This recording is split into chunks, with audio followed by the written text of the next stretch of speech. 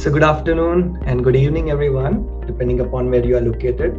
My name is Dr. Shah, and I would like to start with this quote, which I like from Graham Bell, which says, "Before anything else, preparation is the key to success," and that's what we are going to discuss today. So I want to walk you through the story of one of my patients. I've changed the name. I'm going to call him as Duncan, and he's a warrior Duncan. So and then we'll walk through his story, and then through his story we'll try to answer the questions that a child faces in his day-to-day life when he's especially in the school, as well as at home, and regarding his rescue medications and seizure preparedness, and so forth. So let's begin with this story. So Duncan is our cute little 8-year-old boy who started seizures at the age of 2 years, and he has brain malformation. He's currently in 3rd grade. He has three kinds of seizure. One is generalized tonic seizures, where he is a stiffening episode that can sometimes happen in cluster, and then this happens once a week. Type 2 seizures is generalized tonic-clonic seizures. That means he is having shaking episodes, which is once a month, and mostly this lasts for 2 to 3 minutes, but sometimes this can last for 5 minutes. And the third kind of seizure that he also has is staring episodes, which is absence seizures, which can happen few times a month. And for type 1 and type 2 seizure, he requires rescue medication. And to note, his seizures can sometimes be provoked by sleep deprivation and flickering lights. So what can we do to keep Duncan and Duncan's family safe and happy, especially when he's in school? So I like to discuss, I like to divide this in 4 chunks. One is general precautions that applies to everyone. Then the second is safety with exercise, sports and water, spatial accommodations, and then the seizure action plan. And I believe we can get a customized seizure action plan from our provider, and I think that's one of the most important things to do.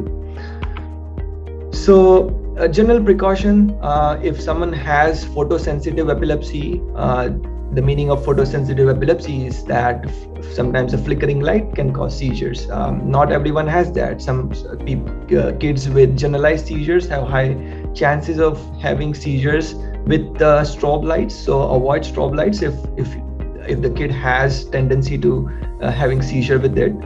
Second is avoid heights.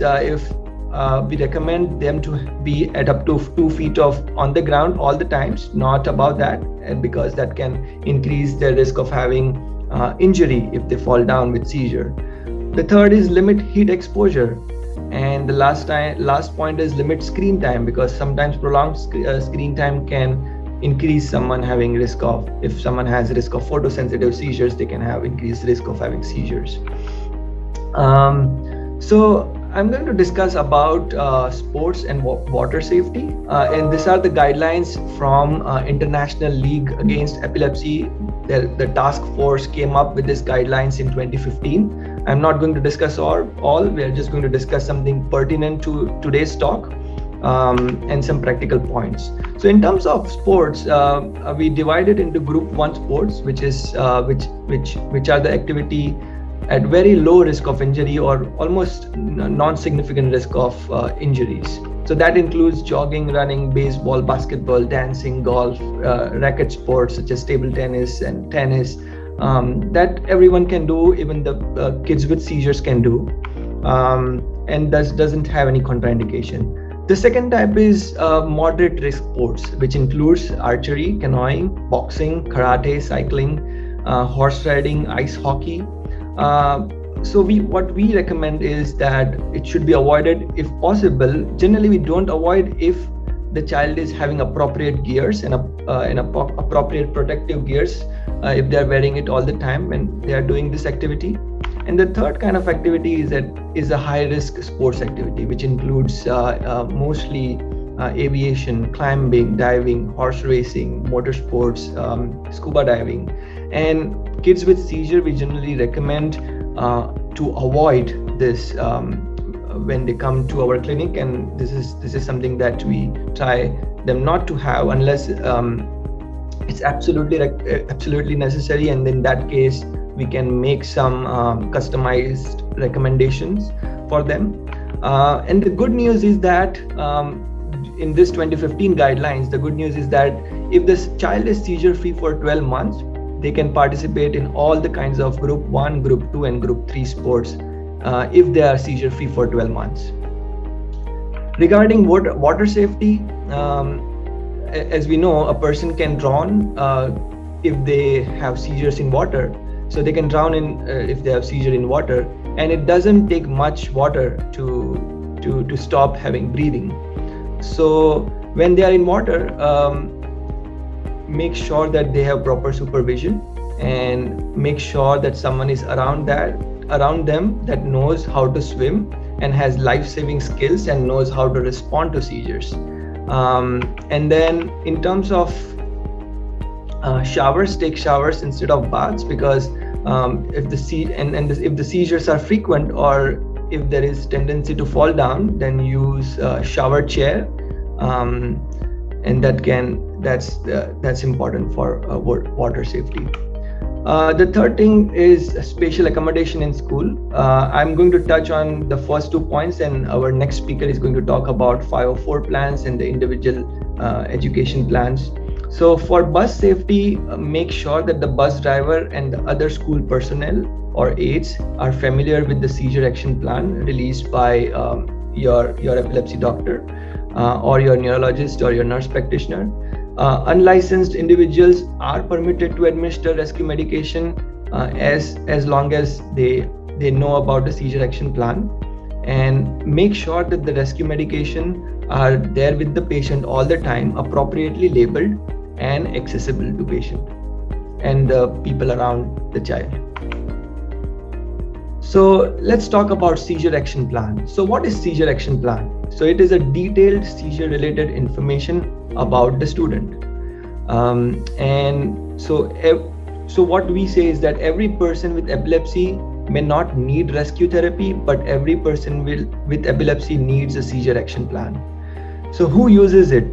Every adult individual who interacts with your child on a day-to-day basis, specifically school teachers, school nurses, coaches, and other individuals with supervisory role should receive and review seizure action plan.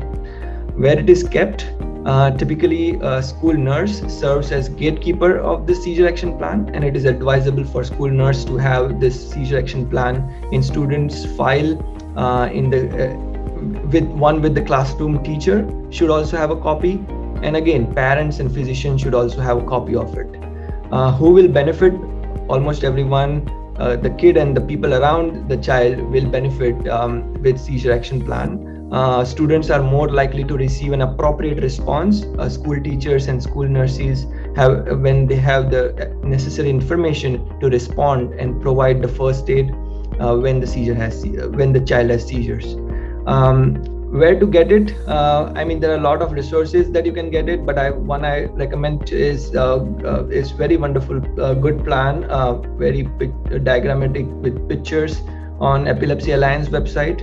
That you can get from, and I will walk you through one of the seizure action plan that I generally give to my patients. It's all customized, so this is for our patient Duncan Warrior, and then it has triggers. So for this kid had triggers, for example, fever, sleep deprivation, flashing lights, patterns of seizures. So this diagram is pretty self-explanatory for our kid. However, if some patient has different kind of seizures than this seizures, then we put it here in patterns of seizures.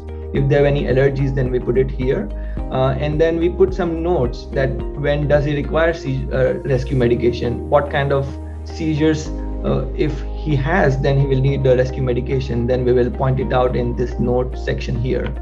And then this is the second part of the seizure action plan, where what needs to be done when the child is having seizures. So this is pretty self-explanatory.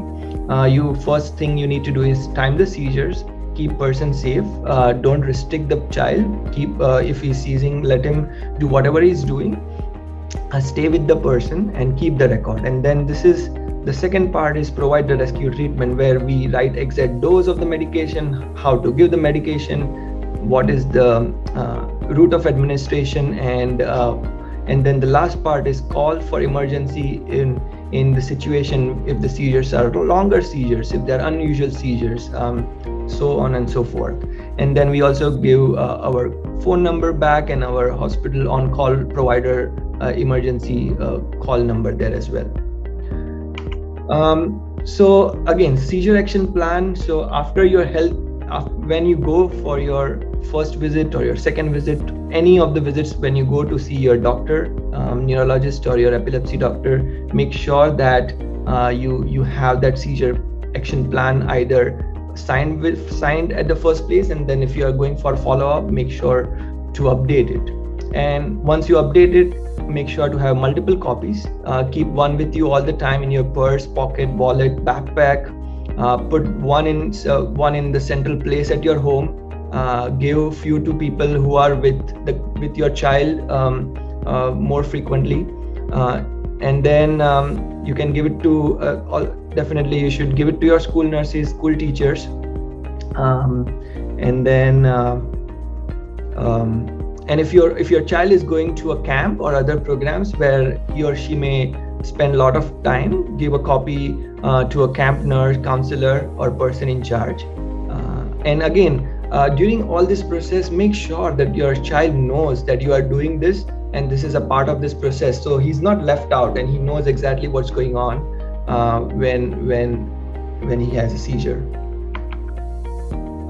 So what is rescue therapy? So we are moving to the next part of our talk is about rescue therapy. So rescue therapy is the therapy that is used to stop seizures. Either it could be, I will discuss in next few slides about what kind of seizures we use rescue therapy for. Prevent a seizure emergency. For example, status epilepticus is a seizure emergency. So we use rescue therapy to prevent a seizure emergency. And the rescue medication generally don't replace routine medication treatment for seizures. Again, rescue medications are as needed medication. They are created to be used by non-medical people outside the clinic, ER, or hospital. And currently we have 3 FDA approved rescue therapies, and there are more in development. So when do we use rescue medication? So the first is that seizure clusters, prolonged seizures, status epilepticus, and the last is high risk times. So high risk times are basically if we know a definite trigger for your child, for example, fever or infection, then the provider can work with you and give you a customized seizure action plan to when to use your rescue medications. So discussing about cluster seizures. So there is no consistent definition for cluster seizures. Different people have defined cluster seizures in different ways. However, some of the commonly used definitions of cluster seizures are if your child gets more than 3 seizures in either 24 hours or more than 2 seizures in 6 hours, that could classify as a cluster seizure. They are also called as acute repetitive seizures, bouts of seizures, or serial seizures. And sometimes they can have some warning signs such as prodrome of aura, or sometimes they can have symptoms in between the cluster seizures, for example, nausea or vomiting. And then the person returns to baseline between the seizures. They may not completely return to baseline, but they should return at some baseline level in between the cluster seizures. So let's go to next type of seizure where we require rescue medication is the status epilepticus. So status epilepticus are divided into 2 types. One is the convulsive type. So if the child has seizures more than 5 minutes, we call it as status epilepticus. And then several seizures without time to recover between them. So if seizure comes back to back in more than 5 minutes, again, it's defined as convulsive status epilepticus. It can happen with any kind of seizure. And then in some cases, particularly with symptomatic epilepsy or in early childhood, a child's first seizure can be episode of status epilepticus. And then there is a second type which is known as non-convulsive status epilepticus. This means that the patient is not shaking, visibly not shaking, but still having seizures. Mostly they can have confusion, they can be sleepy, then they can be staring. And sometimes this can be very hard to recognize. And in some cases, it is possible to diagnose non-convulsive status epilepticus with EEG, and sometimes you can't diagnose it by just looking at the child. However, if we have a seizure action plan in place, the person who is with the child will be able to know when he's having non-convulsive status epilepticus. So why do we need rescue therapy? So seizure cluster can sometimes progresses to the long seizures, for example, status epilepticus. And these repeated seizures or status epilepticus or prolonged seizures has very high morbidity because it can cause injury, and it can cause because of the brain damage, and sometimes it can even cause mortalities. High rates of emergency department visits and hospitalization if we don't stop their seizures. And then again, the caregivers and the patient have negative quality of life measures if they have to again and again go to the hospital in the emergency room. So that's why we use rescue therapy. So just one slide on who all are at risk of having cluster or prolonged seizures. So again, the patients who are not controlled on two or more medications, which we call it as drug-resistant epilepsy, they are at high risk of having cluster or prolonged seizures and will require rescue therapy. Epileptic encephalopathies, the patients who develop seizures in childhood with brain malformation and other genetic abnormalities.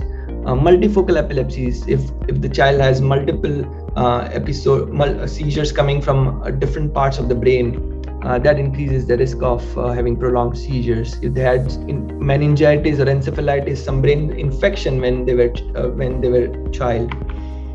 Traumatic brain injury can also increase the risk, and then if they develop seizures at very early age, that can also increases the risk of having cluster or prolonged seizures. And some of the predictable situation or provocation is that if they are really sleep deprived, if there is a lot of stress going on, fever or illness, if they missed their medication doses. Catamenial seizures are the seizures which happens around the time of menstruation, can sometimes increase the risk of having prolonged seizures, and again, alcohol and other recreational drug use can also increases the risk.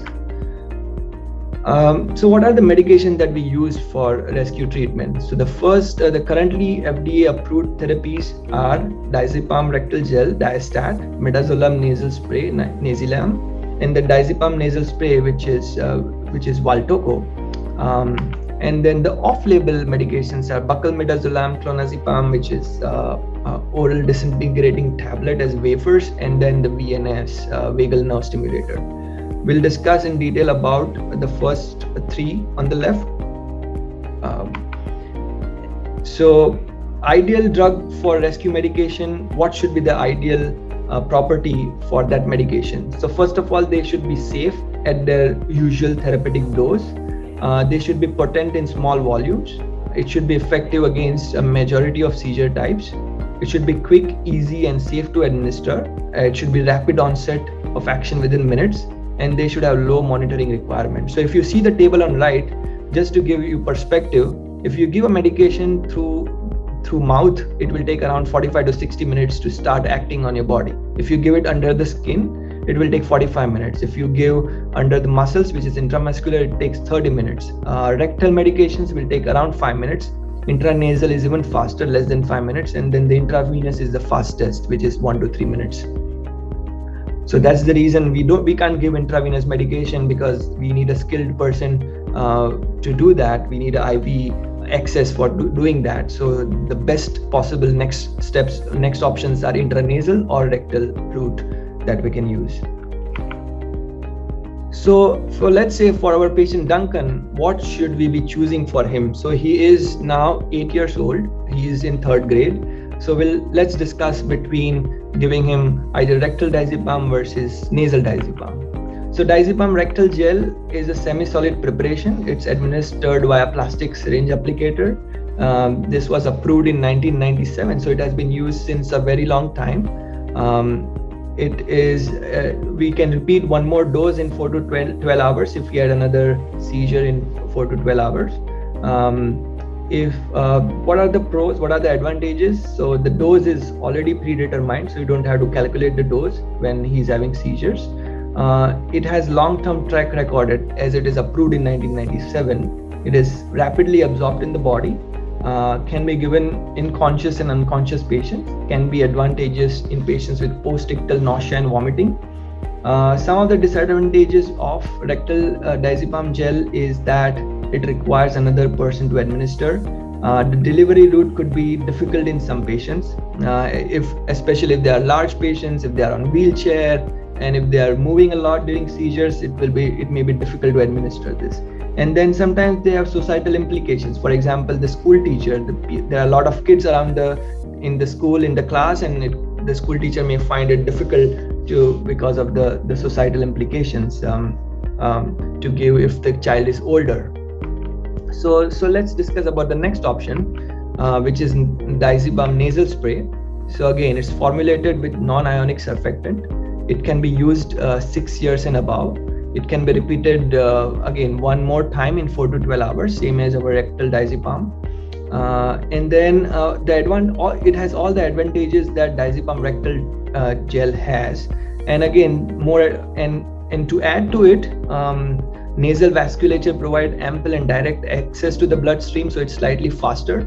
And again, absorption is about as fast as intravenous route, and it's very easy to use. So that's the biggest advantage of it. And again, the only disadvantage would be it requires an open nasal passage. So even if the child has nasal congestion or some seasonal allergy, still we can give it as long as they have open nasal passage.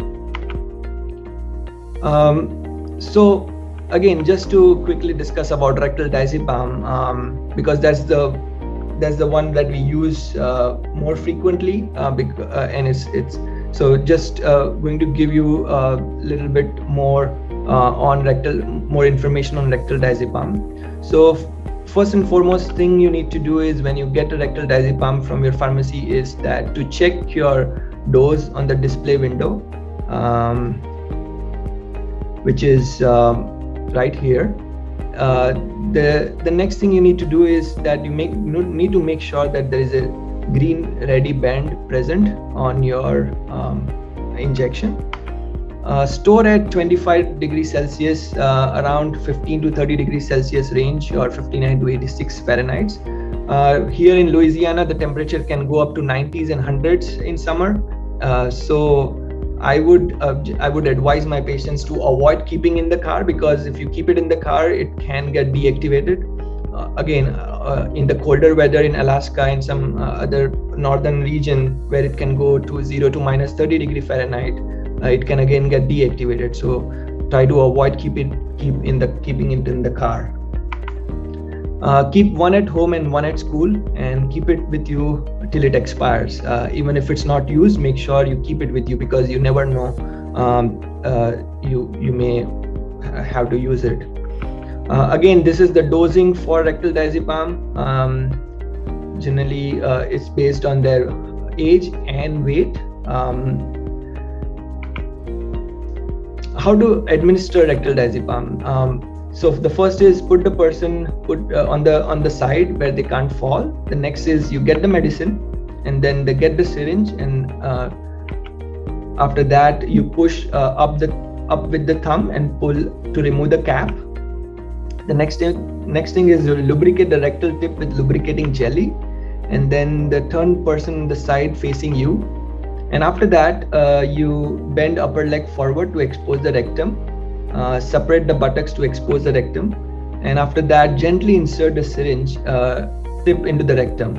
And now I always like this rule of 3, where you always count up to 3. So when you inject the injection, count 3, and then slowly count 3 before you remove the syringe, and then you count 3 and hold the buttocks tightly together to prevent the leakage. So now let's discuss about Valtoco.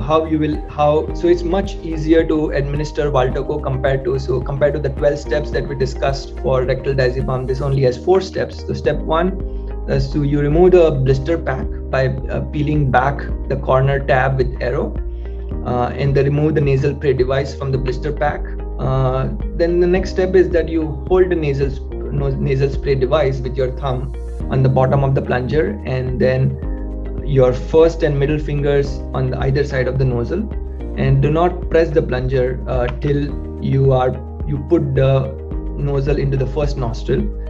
And again, you can use the rule of 3. You keep it on for 3 seconds and press the bottom of the plunger firmly with your thumb to get the Valtoco in the nose. Now, Valtoco comes in strength of 5 and 10 milligrams. So if someone is older and then they may need higher dose, in that case you may have to use both the nostrils. So 5 milligrams from one nostril and 10 milligrams from another nostril if you are giving 15 if that child needs 15 milligrams of Valtoco. And the next drug is Nasilam, which is approved for the kids more than 12 years of age. It's exactly similar to Valtoco.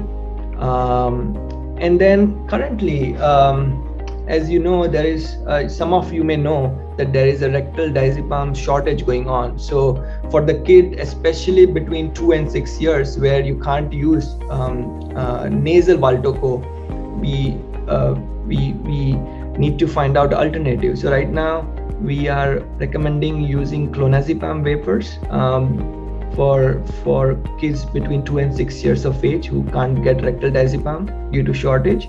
And these are very easy to use. They are wafers. They dissolve in saliva very rapidly. And so if there is a caregiver who is giving this medication, you use your dry hands, and then you just place the wafer on the side between the cheek and teeth, and then you press it, and it will automatically dissolve the tablet.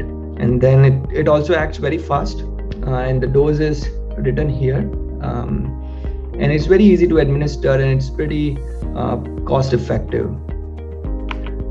And then Epilepsy Alliance of America has nice videos that demonstrate how you can give all the things that we discussed. So it's very practical, very nicely demonstrated videos if you would like to learn more about it. So take home message is that discuss with your healthcare provider about school safety, the things that we discussed in our previous slides. Get your seizure action plan, and then make sure to have your rescue medication available 24/7, 366 days. So again, equipped with all these arsenals, our warrior Duncan is ready to fight this battle against epilepsy and seizures. Hope you found this helpful, and I guess we will take questions at the end of our session.